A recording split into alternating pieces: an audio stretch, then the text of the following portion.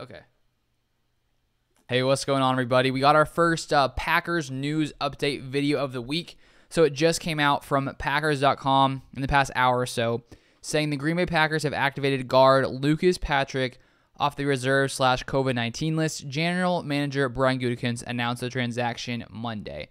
So now Lucas Patrick will be off of the COVID reserve, which is great coming into Saturday's matchup. Clearly, having as many possible people available as we can is the best case scenario for this Packers team. And we have a line that is just getting much, much healthier with Bakhtiari coming back, Josh Myers, Billy Turner likely coming back as well.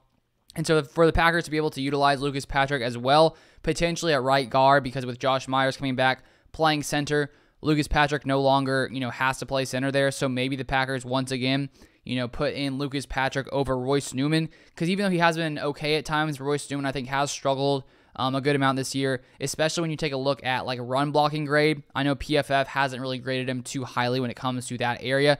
So for the Packers to be able to be getting lots of these offensive linemen back coming in on Saturday to face off against a very, very good 49ers pass rush, 49ers defensive front is definitely good news for the Packers. So I just want to come in here real quick, give you guys that little update. And if you guys haven't subscribed, I put up Packers content daily on this channel. But thank you guys so much for watching, and I'll see you guys next time.